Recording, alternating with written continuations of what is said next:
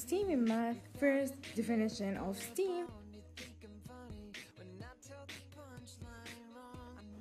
Designed to integrate STEAM subjects. STEAM, S means science, T means technology, E means engineer, A means art, and M means mathematics. Direct proportion. But how to integrate direct proportion examples between different subjects? Well, if the number of students increased, the number of classes will also increase. If the number of population increased, the number of houses will also increase. When the degree of temperature is decreased, the pressure of the gas decreased.